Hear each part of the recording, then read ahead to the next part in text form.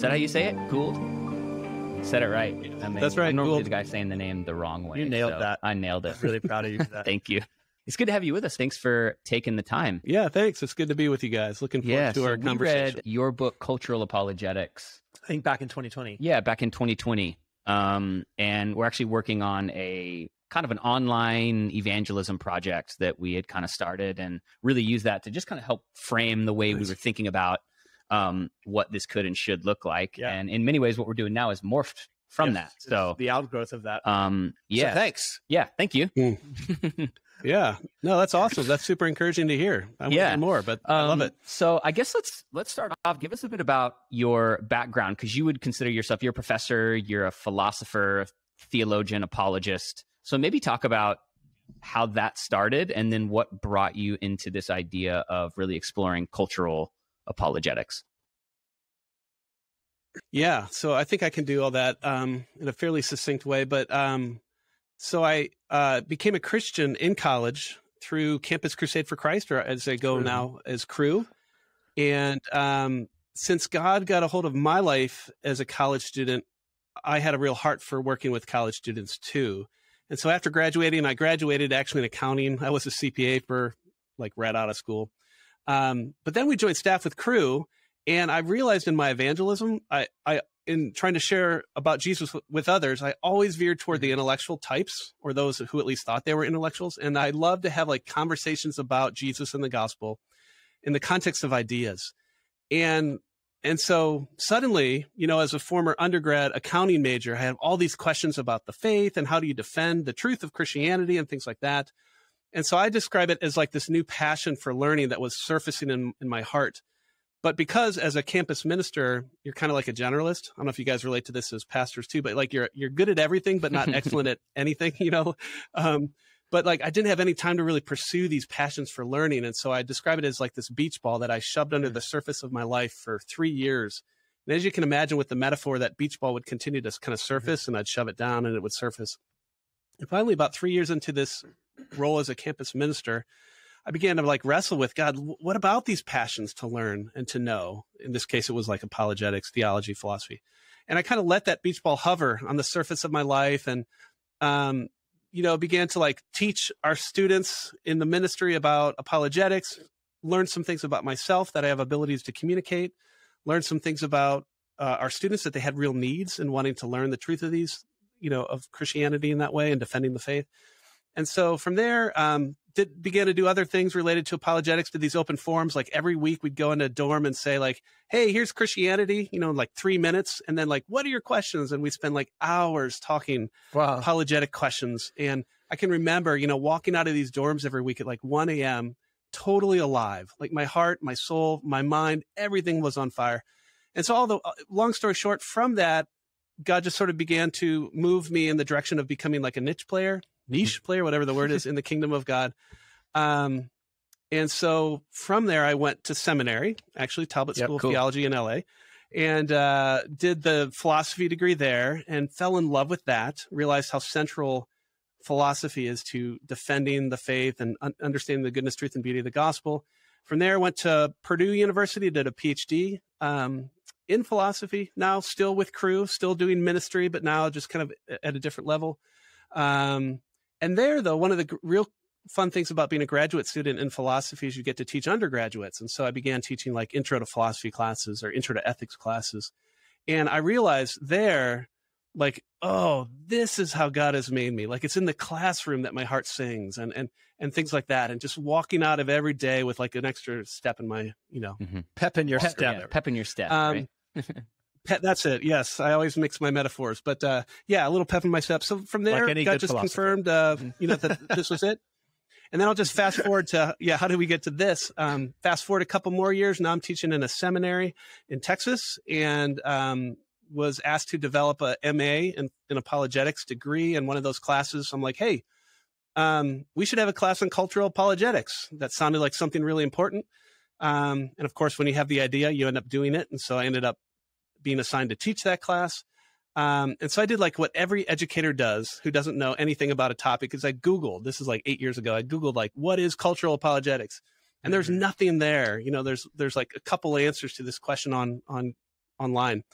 So basically what I did that first year teaching this class was I just gathered like 7 books that I was really interested in that are at the intersection of the gospel, culture, and apologetics, and used it like as a research seminar for me, even though, teaching students. The next year I swapped out those 7 books, swapped in 7 new ones. And I did that, I think 3 or 4 years. And then finally, after about 3 or 4 years is when I began to sort of develop like, oh, okay, this is what I think, this is. And that's where the book kind of came from. But really the question that animates that book has been the question that's animated my Christian life since I became a Christian in college. And that's the question, how does the gospel get a fair hearing in our culture? And so that's really, and I'm wrestling for that for myself, for the sake of our culture now. But I mean, I'm even thinking about my kids and my kids' kids and the future of the gospel and all that. So anyway, I went on for a while, but that's the. So your passion initially started out more around traditional apologetics, and then over time morphed into a deeper passion for apologetics from the cultural perspective. Yes. At first it was like just what is the truth about, or how do we respond to the problem of evil, or how do we defend, that Jesus rose from the dead, or what is this deal about evolution or whatever. And those are all still really important questions, and questions that really, I'm deeply interested in. I mean, my day job is a philosopher, so I love playing with propositions. I love arguments. But on the other hand, I think this campus ministry background, I've never, even though just those questions really animate me, I've also just never left the desire to connect it to like where people live. And I've just realized that we're not all walking bobbly heads, as they say, but we've got passions and longings and desire and, all these things in there. And I think, I wrote this book with the title Cultural Apologetics, but in many ways, that's just how I view apologetics, right? Like we want to engage all of the human person in making the case that Christianity is not just true, but good and beautiful. Does that grow out of, you talked about how you would walk into dorm rooms and explain the gospel in a few minutes and then field a bunch of questions. I imagine that a large amount of those questions were having more to do with what does that have to do with my life and the choices that I make than it did, things about the problem of evil or the fine tuning of the universe or stuff like that. Yeah. Well, I think it definitely has a lot to do. Like most of those conversations initially were, just kind of like the standard questions. What about the problem of evil, and so on. But the minute you go beyond that and follow up with the student, the next day or the next week, it very quickly comes to, well, why do you struggle with the question of God? And as it turns out, it's not merely an intellectual worry. It maybe has something to do with like a bad father figure. And I'm speaking of personal conversations I've had, or, all these other factors too. And so that's where I just became convinced in not disengaging apologetics from actually speaking to a real live person, taking time to listen and actually hear what their real worries and objections are. So it's both, but it always goes deeper than merely the intellectual questions. Talk about, and I think this really is kind of the part of the book that made a lot of sense to me. You talk about Newbegin's experience going to India. And how he came back and began explaining what he calls like a missionary encounter, right? So he asked the question, what would be involved in a missionary encounter between the gospel and this whole way of perceiving, thinking, and living what we call modern Western culture? How have things changed in culture as we get further from being in a Christian society? Essentially, what you're saying is, how do we rethink what that gospel message is? Maybe talk about that and even just that story and how that really inspired you as a launching pad for your book. Yeah, I think that particular quote and then the book of which it's a part are very much at the background of my book. So Leslie Newbegin was a missionary from Great Britain to India, was sent from Great Britain maybe in the 1930s, I forget, 36, 34, something like that. Spent 40 years faithfully ministering to the Hindus, comes back to Great Britain after 40 years in the early 70s, only to realize at the time he was away, his own sending country had become, as he would call it, post-Christian. And so he begins to ask that question, what would be involved in a genuine missionary encounter between the gospel and this sort of new way of thinking and living and perceiving that we call modern Western culture. And so he wrote this book called The Foolishness to the Greeks. And what I love about Newbegin, I mean, there's so many things, but two that are sort of in the background of my own thinking are, one, like, Newbegin understood that. So like, if the ultimate question that we want to ask every single person on the face of the earth is, what do you make of Jesus Christ? Right? Like, that's the question we want before every person's heart and mind to answer. But Newbegin understood that there's this penultimate question which is that question that you read, that quote, that question he asked on the first page of his book, what would be involved in this genuine missionary encounter? And the reason why that's so important, and this is the second thing about New Begin, is he understood that culture, the gospel is never proclaimed in a vacuum, right? That every culture we find ourselves in has this collective mindset that of beliefs that inform what's plausible and implausible. They have this collective conscience that informs, what's considered the good and what's considered right. And then they have this collective imagination that way of conceiving themselves in the world. And all of those things inform the receptivity to the gospel. And so the way that I've sort of boiled that down is, that today in the West, and I'm sure this isn't just in the West, but at least in the West, Christianity has this image problem, because for many people, Christianity is viewed as either unreasonable or undesirable or both, right? And that's really New Begin. That's the way that he sort of postures this question. And I find that such a helpful question, in an ever-evolving I think it's easy culture. to understand why some people might consider Christianity unreasonable. It is, in fact, founded upon the belief that a man rose from the dead. Why do you think culture, though, finds Christianity undesirable? Yeah, that's a great question. And more, it seems like more and more as we go. Part of that's our fault, I think, as Christians in the church. And I talk about this in the book, where I think some of the reasons lie at our feet with respect to we become very largely anti-intellectual as the church. And so we no longer have a robust theology, for example, of the body, and what it means to be embodied humans that love God with all of our being. We no longer have a rich theology of beauty, so we don't know its place and role. And so we've basically seceded beauty to Hollywood or to the art museums. But, it's very rarely in the church, except maybe auditory beauty when it comes to singing. We're fragmented people. Weekly we read of Christian leaders that disqualify themselves from ministry. And so if you kind of boil all that down, if the church historically was called upon to play this prophetic role in culture, to be the salt and light to, a decaying and dark world, well, we're no longer able to fulfill that role because we're fragmented and nobody wants to hear from us. And if you add to that, the third thing is that we, as I would put it in the book, we've got this, I call it this unbaptized imagination, or we become just as disenchanted as the world. If you add to that we, namely the church, us as Christians, largely view the world the same way everyone else does. And what I mean by that is we use language like the world is everyday or ordinary or mundane. But that's a very disenchanted and ahistorical way of looking at reality, right? Because the traditional view is this sacramental view of the world where everything is a gift and everything is infused with love and mystery and beauty and goodness because it's created by a good God. And so we've kind of lost all that. Yeah, just to interrupt you there for one second. I find that that's true, even in really small ways. Last night I was outside barbecuing and my son was shooting hoops on our basketball goal. And our neighbor came out and we're kind of talking to each other over the back fence. And I'm like, how are you doing? Classic American moment. Yeah. And I'm like, how are you doing? He's like, pretty good. We're hanging in there. And my response is us too. That's, and I immediately thought that was so lame. I'm actually doing more than hanging in there. I'm pretty grateful for the life that we have and how I should be viewing reality through the lens of the gospel. And it was kind of a lie, just kind of based out of, I think there's this nature in us that feels like we have to, at least in me, where there's an agreeability in my spirit where I want to kind of just be on the same plane as everybody that I encounter. I don't know. Sorry. That made me think of that. Yeah. Yeah, no, that totally makes sense. I do the same thing. So yeah, that makes perfect sense. You were saying. So yeah, I guess, so part of it's laid at our feet. And then of course, part of it's the culture's moved on in very many ways from traditional Christian ethic.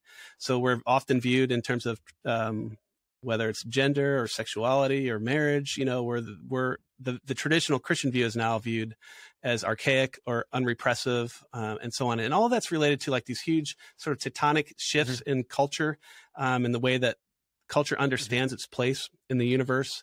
And some of that's our fault for not, again, articulating a robust and attractive view of the world, and some of it's our fault in terms of not living according to that robust and attractive view of the world, and then some of it's just the fact that we live in a world that's fallen and broken and under the spirits of the kingdom of darkness. Could you talk about some of those tectonic shifts? Yeah. Let's see. So there's a number of ways to get at it. One way is to think about some shifts in terms of the history of ideas. And I can just give you three that I talk about in the book that are kind of great important shifts. Oh, you know what? These might be too much, but like, I'm kind of thinking in terms of, go ahead. Let me just give you one.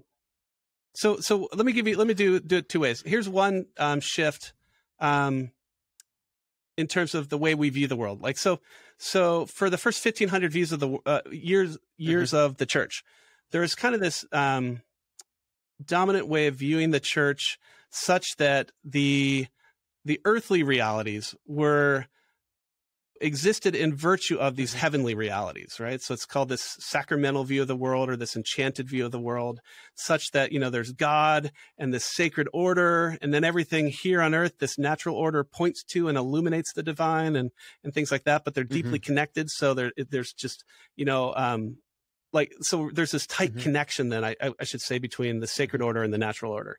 So one tectonic shift has been the severing of that tight connection between the two orders. So at first you have the severing of the two, and then, post Enlightenment, you have not just the severing of the two, but this claim that there is no upper world, there is no transcendent world, the spiritual realm. And so now we live in like what Charles Taylor and all these philosophers would say, the immanent frame. There's just the mundane. There's just, the iron cage of the physical universe. There's nothing beyond the world. So there's a lot of intellectual history behind that claim that I can unpack if you want. But the other way to think that's a quick way to show like the ideational shift. Another way to think about it, just in terms of spiritual terms, though, is I always just go back to Romans 1. And, we've got Romans 1:18 where it talks about, the first thing that we do in our wickedness is suppress the truth about God. And then from there, we have this kind of emptying of the world that takes place where it becomes less and less sacred, less and less full of life and beauty and mystery and deity or what, divinity or whatever. And so what happens, though, I always go back to this quote by A.W. Tozer, one of my favorite devotional books. He wrote this book called The Knowledge of the Holy. And in there, the first line in that book is something like, and just paraphrasing, he says, the most important thing about you is what comes to mind when you think about God. And the minute we begin to suppress the truth about who God is, and he says, and then he goes on to say, and if you get that right, if you get your idea of God wrong, everything goes downhill from there. And I think there's something like that tendency. And you see that pattern in Romans 1, right? We suppress the truth about God. And by the time you get to the end of, the passage, there's, worshiping idols, and there's foolishness and blindness and ungratitude and all these things that take place. So there's kind of a spiritual that's really interesting. Too. I often think about this kind of stuff as it relates to just daily life. And it's hard to separate that from political thought and things along that vein, right? So when I think about systems of politics that then inform policies and how societies operate, to me it would seem that a Christian should be highly wary of any system that is rooted in godlessness. Just as you said, if we have the wrong idea about God, and one of those wrong ideas certainly is that there is no God, then no system of thought can flow from that is true. And therefore, it can't play itself out in society and in life-giving ways. I've often caught in that tension, as a Christian, where what role and responsibility do we have to help, for lack of a better term, Christianize society? For no other reason other than we believe that the Christianization of society is what will lead to the flourishing of society. I'm not a post-millennialist, and I'm not a utopian. I'm not a fan of utopian ideals, but there's some kind of tension there where there has to be some exploration of that. Yeah, you're right. And it is a difficult question, right? There's a relationship between culture and politics. Most people, and I tend to agree with this, but I think it's not quite this simple that, there's this phrase that culture's upstream from politics. And so if you don't like your politics, you got to go upstream a little and see what's going on. To the universities. Cultural level. Exactly. And the grand trickle-down march stuff. Yeah. I know it goes both ways. Yes. Yeah, and so it's complicated, right? Because culture is complicated and it's not purely logical. Many commentators have pointed that out too. So it's like, it's really hard to change. And so the question becomes not one of course, we can't, well, it just becomes this question of faithfulness and what does it mean to live faithfully for the flourishing of all, and the love of God and man in the midst of this kind of always imperfect cultural structures that we find ourselves in. It becomes complicated and hard for sure. And that's why, last thing, Christian wisdom and the virtues become so important, right? Because, the ancients were concerned with like this virtue of wisdom is the idea that we understand the grain of the universe and the world, and then we live our lives according to that. And that takes real practical judgment and wisdom that we lack. That connect often to James Smith's what is it? You are what you love, where he talks about virtue being habit. And so that's right. I guess to connect back to what we're saying, I always go back to only the gospel has the power to transform people's hearts. Only a transformed heart is going to have any passion or desire whatsoever to pursue a new habit. And only renewed habits are going to lead to the transformation of society. So as cliche as it might sound, it does come down to the gospel going to work in the heart. This then brings back the purpose of the church. That's where I land anyway. So this is something that I've been thinking about, like, how do we go about the task, as Christians like to say, of world change? Do we just change enough individual hearts through capturing the gospel and we kind of trickle up to change culture? That's kind of the common view, the bottom-up approach, change individual lives and you change culture. But I've been convinced by James Davidson Hunter. He wrote this book called To Change the World, 2010, I think, book. But he argues that it's always the other way around. It's always top-down. And so I actually think it's an interplay of both. But his point was that culture always changes from the top down, namely culture shaping institutions of the world, because those are the ones that get to define what reality is, right? So think of the university, the people with the PhD behind their names get to tell us the truth about reality, right? And so on. And so I think there's something to that as well that we've got to factor into our theology of culture and mission and gospel. What's interesting, let me tell you a big miss in the book. I have a few misses. If you press me, I'll tell you what they are. One miss was, and this represents a weak ecclesiology on my part, and that's why I'm really interested to talk to you and hear what you guys think about this. But I wrote this book, arguing that we need to engage culture like at the culture shaping level, that's in the with the truth of the goodness, beauty of the gospel, and then everything trickles down from there and will change culture and so on. And I talked of three culture shaping institutions, the university with respect to truth, the arts with respect to beauty, and then like the city with respect to goodness. But what I missed out, and I think this is a huge miss, is the church, right? And then one day after the book's published, I was actually reading in my devotional, I was reading Ephesians 3:10, where Paul says, the wisdom of God to reveal the mystery of Christ through the church. I'm like, dang, I just missed and of course, if you press me, I'd always say, yes, this has got to be a culture shaping institution. But so big miss. So I hope to write a sequel. There you go. And I'm gonna interact with that. And we'll definitely read question. it. We're big fans of your work. Yeah. And I tend to agree. I think the interplay between top down and bottom up is spot on, because the fact is that the top down won't be worth anything good if the people at the top aren't formed into the nature of Christ, which is, I guess, the bottom up or inside out. Maybe it's better way of thinking about it. Yeah. And I think the whole deal with the church, is it Eugene Peterson in the Message where he says that the church is not peripheral to the world is peripheral to the church? That's a cool idea. And I do think that when the church is really being effective, it should expect to see the people who belong to that local church going out into society, making a difference, using their gifts. And it should expect to see pushback and persecution. I think depending upon what your eschatology is, like I'm a big fan of, who Sam Storms is? I'm a big fan of his work, and we had him on the podcast recently. And I think the way he said it was really good, that he expects, as time continues to go, he expects to see a heightened increase in the impact of the church upon the world and a simultaneous heightened increase of demonic attack against the church, which plays itself out in terms of culture. That sounds right. I think it's both and. But I don't think that should stop the church from pressing into the call of God.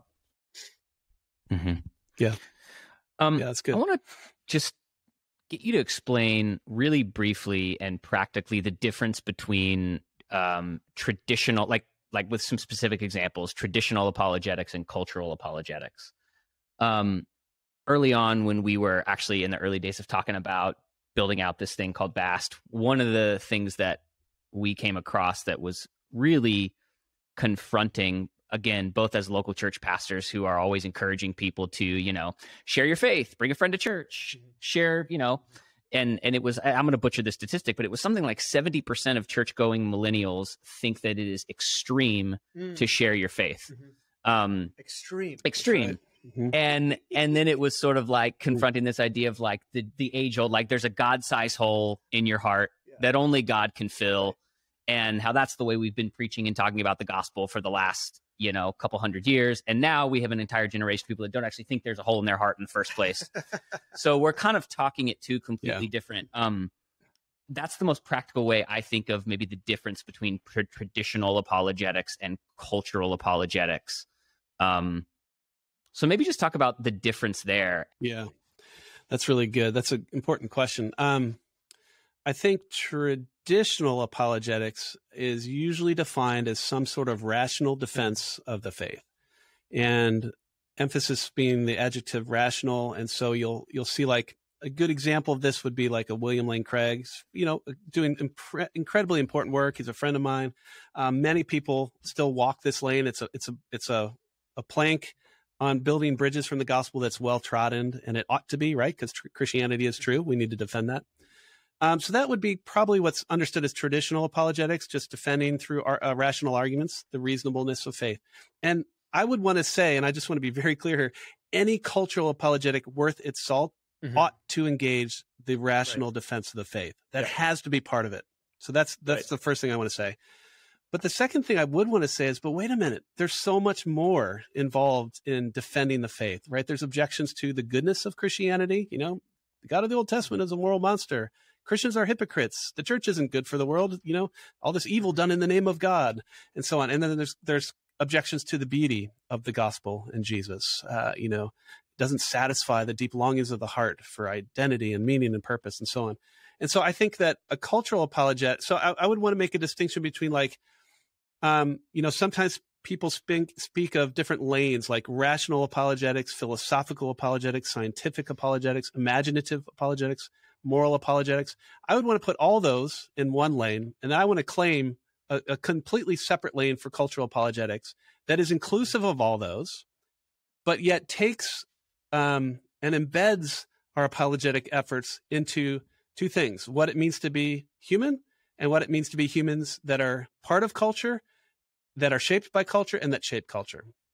And so that's going to involve then a theory or a theology or philosophy of culture, this kind of local, global idea, the culture shaping institutions versus the downstream and all of that too. So it's just going to enfold all the traditional stuff, in my view, at least how I conceive it, in kind of a much wider, a much wider framework. Is that helpful I guess a little bit? To do otherwise would be to fall victim to that sacred natural split that we don't adhere to.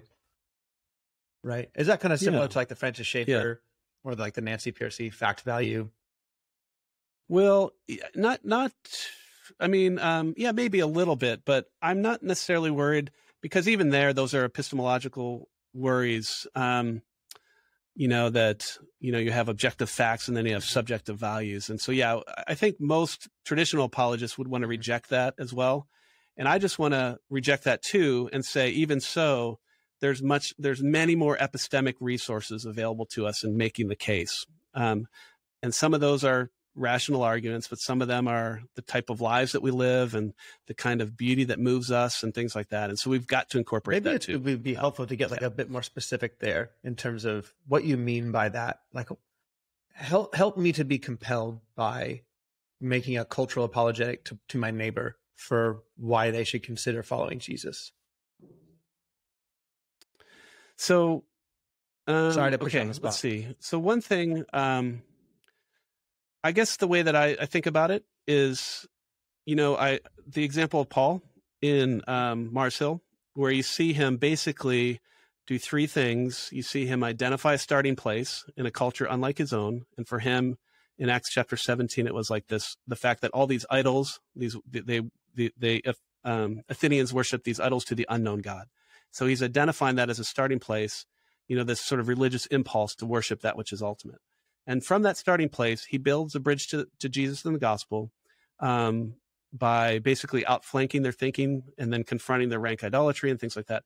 But in the same way, I would want to identify starting places in our Athens. And the three that I think are most sort of the best place to start are these universal longings that every human has in any culture you find yourselves in for goodness, truth, and beauty, right? So the longing for truth, reason is the part of our humanity that is on a quest for truth.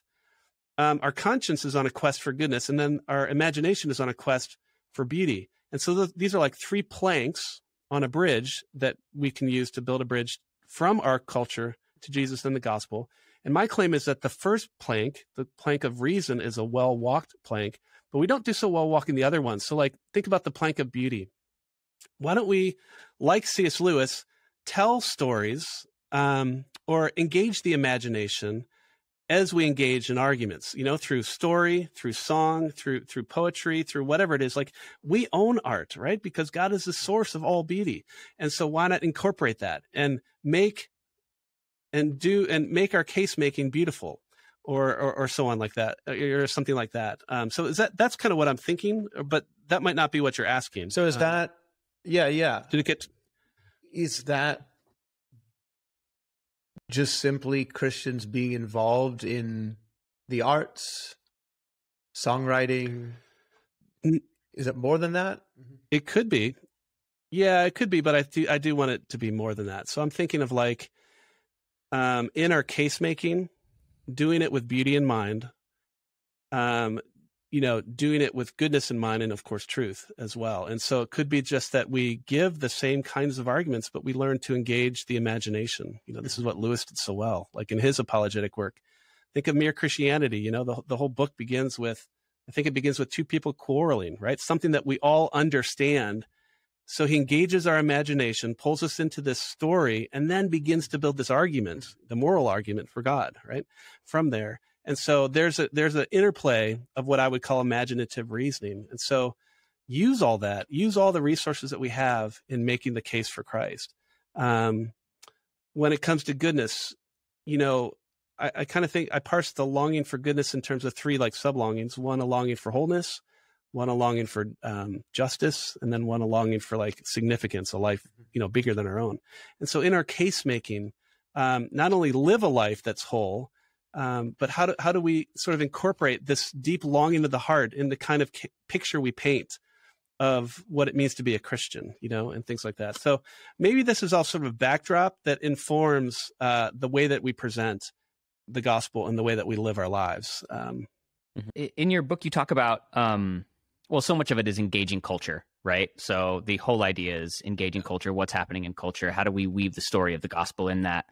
You mentioned in your book about, you sort of mentioned Rob Dreher's Benedict option, and essentially saying cultural apologetic from a posture of Christ against culture.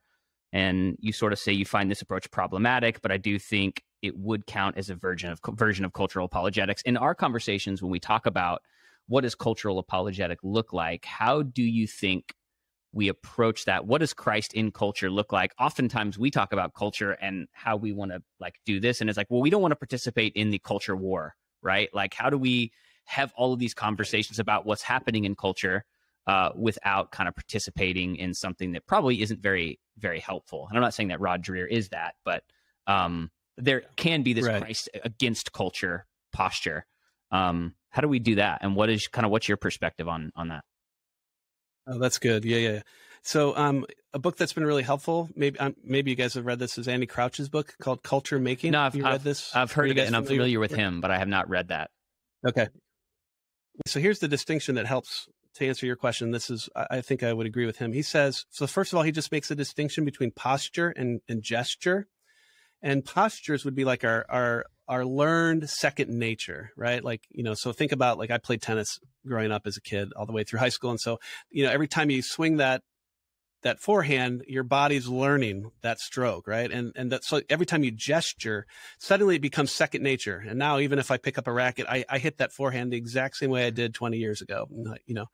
And so that's like the distinction. Gesturing is like pointing or just individual acts, but then posture is like our learned stance that becomes second nature. So with that distinction, Crouch says, hey, here's 4 postures that Christians shouldn't have, and then here's 2 that he thinks are right. And I agree with him on the 2. He says, at times Christians have had a posture of condemning culture. Everything's bad. He says that's not the way we should go. And I can go into more, but I'll just list them. The second one is copying culture. We just copy everything. That's our posture. He says we shouldn't do that. We shouldn't just always be critiquing culture, and we shouldn't always be, there's 4 C's: copying, critiquing, consuming. You didn't and say condemning. Consuming. So the 4. Got it. Yeah. Consuming. Yeah. Did I get them? I think I got 4. Okay. So he says none of those, you can gesture in all those ways, but that shouldn't be our posture toward culture. He says, if we go back to Genesis 1 and we look at the God who in Genesis 1 and 2 is creating and delineating and defining and cultivating the good, the true, and the beautiful, and creates this world of beauty and order and abundance. What that tells us is that God is a creating and cultivating God, right? God is an artist and a gardener. And as humans created in the image of the creating and cultivating God, he says that our posture should be toward culture should be one of creating that which is good, true, and beautiful, and cultivating that in culture that is good, true, and beautiful. That's our posture toward culture, our learned stance. And then at times we can gesture. When appropriate, we condemn, right? When appropriate, we consume. When appropriate, we critique, and when appropriate, we copy. But that's not our posture. That's and I good. think that's attractive. That kind of thinking. Yeah, because even in the act of creating and cultivating, like I think about gardening, right? Sometimes you got to break up the ground, and that's kind of a violent act, right? Like I'm going to take a spade to that hardened soil. That maybe that's an example of a gesture, but you're not staying there. You're just doing something that's necessary to be able to plant the seed. Right. Mm-hmm. Yeah. Mm-hmm. Good. Yeah. And you're cultivating something, you're nourishing and bringing something new to life that will be good and life-giving. Right. And I think that's great image. Really helpful. Mm-hmm. Yeah. I love that. Yeah. And I will say, just back to your early question, because I can't believe I forgot this, but like, how does this actually look, this cultural apologetics thing? I will say maybe the proof will be in the pudding. I have a sequel coming out in November. And it's a book not about cultural apologetics. It's a book of cultural apologetics written for non-believers. And so we'll see what you all think. But I've tried to blend reason and imagination, story, and just take this reader on a journey as we look at 11 features of the world that I think are evocative of the divine. And it's this real attempt to blend in the way that I propose in the cultural apologetics book, to blend reason and imagination in such a way that it paints a compelling picture that awakens longing and sets individuals on a journey toward God. So yeah, stay tuned for that. It's called A Good and True Story, and it'll be out in November. But maybe that'll help answer that question. What do you mean specifically? So, because it'll be some of the same arguments any other place, but I'm trying to couch them in a way that's Do you have compelling. like a biggest influence on you when it comes to like the apologist stuff? I do. Yeah. Probably no surprise since you've read the book, but it's C.S. Lewis. He's awesome. Yeah. Yep. Mm-hmm. Let me ask you one more question. What do you think? And this is putting you on the spot. Oh yeah, I have one more. Go here. You go first, and then we'll finish on this one. Okay. We always ask our guests this in different ways. What do you think Christians culturally are caring too much about right now? And then what do you think culturally we're not caring enough about? Okay. If you ask it that way, initially or pretty quickly, I guess I would say we're caring too much about politics and finding our identity. And it doesn't matter if you're beholden to Fox News or CNN, it's the same. So just to be clear there, I'm not taking a side. I'm just. But if you were to watch one, which would it be? I'm kidding. Oh, hey, guys. Trump is clearly the root of David. This thing changed really quickly. No. Anyway, sorry. Go ahead. Yeah. No, that's good. But just like the kind of anxiety we have, no matter where you are in that spectrum, right? But wait a minute, and the fact that we can't even get along as Christians in church, right? We should have something that's way more important than our political affiliation, and that would be Jesus and the gospel. And so it's just really discouraging to see that and the consequent behavior online by many Christians. So that was the first thing that popped into mind in terms of what we're spending too much time on. In terms of what we could do well or better, I think, so I'm encouraged by this actually, but I think that a lot of Christians are in the church and as well as just that are actually doing this are becoming awake to the power and importance of beauty and art and story and the imagination to a life of flourishing. And so we're seeing a lot of renewal of art and beauty in the church. And I think that's super important. Like if, one of my favorite quotes from Augustine's Confessions is in book 3. This is a work of, I guess, one of my other favorite theologians or fathers of the church, Augustine. And in the Confessions, he says this of God. He says, "You are the beauty of all beautiful things."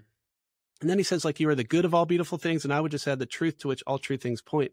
But the idea is like, hey, we own beauty. We should own art because Jesus is the source of beauty and art. And so I'm encouraged, but I want to continue to just press on that one to see us awaken, to tell the better stories than Hollywood, or at least those in Hollywood that are Christians, to tell that good story, because I think those things point to the prime story. All the good stories point to the true story, the true myth. Well, we certainly have a lot of people in the church here in LA that would be inspired by that. Yeah, absolutely. I'll just ask this closing question, and you maybe have already answered it, but I was just going to ask in connection to what Mike just asked you. Is there anything that's like burning a hole in your brain right now that you can't stop thinking about in terms of the effectiveness of the Christian witness? Yeah, it's kind of related to the earlier question. The question I find myself, so there's like, actually I can give this at 2 levels. I can give it personally too, but like more globally, like, Lord, what does faithfulness to Christ look like today? I mean, it's a weird world we find ourselves in right now. And honestly, the church is super discouraging in many places. I hope that you guys are encouraged too. I know there's good things happening, but like we just look sort of across the country and the behavior of Christians, I guess, it's not always encouraging. And so, Lord, what does faithfulness to Christ look like? What does allegiance to Christ look like? But yet with wisdom and things like that. So that's more globally the thing that stirs me. But I guess it's only because it came into my mind, just to be a little more personal, is I've been asking myself, what role am I supposed to play as a leader in this community that God has sort of put me in, in terms of a thought leader with respect to thinking about mission, gospel, culture, discipleship, spiritual formation. One of the surprises of the book, and there's a number of them, but one was how in writing the book, which was a book about showing the goodness, truth, and beauty of the gospel, and many people have commented on this, it's actually so much about discipleship too. Like it's about us. And that was kind of a surprise, but it's nourishing to me to wrestle with these things. And so, yeah, I'm personally wrestling with like, Lord, what is the role you want me to play in terms of some of these sort of bigger issues? Yes. So anyway, that's really what jumped good. into my mind. Yeah, discipleship has definitely constantly been on our mind over the last 2.5 years. Yeah. So, yeah. Yeah, I'm glad you guys are doing this podcast because it's so crucial for pastors in the church to be having these conversations and wrestling with it. So I'm really encouraged by what you guys are doing. Thank you. Yeah, it's been fun. We're learning a lot. We are. Which is really fun. Paul, thanks so much for being here. Where can people find you online? Are you on Instagram, Twitter? Do you have a website, or are you smart and stay off all the social medias? Well, not on Instagram because my kids tell me I'm too old for that. Are you going to be on Donald Trump's new social media network? The world. Are you going to be on Donald Trump's new social media network? Are you? Yeah. No. Although I could point to a lot from my window, but no. Yeah, not quite, but I'm online. You can find me on Facebook and Twitter, and I've got a website, paul-gould.com. And of course, if you Google Palm Beach Atlantic University, I give leadership to a master's in philosophy of religion program. And I would just say to your listeners, like, if you're interested in these issues of cultural apologetics, the whole master's in philosophy degree that I'm giving leadership to is structured to go like deeper on steroids on these issues. And so we're looking at, it's a MA in philosophy, and we do everything that you'd want in that kind of a class: metaphysics, epistemology, or that kind of curriculum, philosophy of science, philosophy of mind. But all of it's integrated into this sort of public-facing posture of how do we connect with the gospel and culture. So we've got a class on public philosophy, one on philosophy and literature, which I'm teaching right now. And we actually are just reading through Lewis's philosophy of literature right now. class on philosophy and technology and all these things. And so anyway, yes, that's all to say you can find us also at Palm Beach Atlantic University in this new MA that I'm giving leadership. Yeah, we'll link to all that in the show notes. Yep. And would love to, I'm sure we'll be reaching out to you again at some point to have you back on to help us make sense of other things that are happening. Yes. And especially when you release this other book. Awesome. So Paul, thanks so much for chatting with us today, man. It was really, really helpful. Thank you, sir. Yeah, thanks, Mike and Jake. It was great to talk to both of you. Blessings to you on your work and your church and all that you guys do for the kingdom.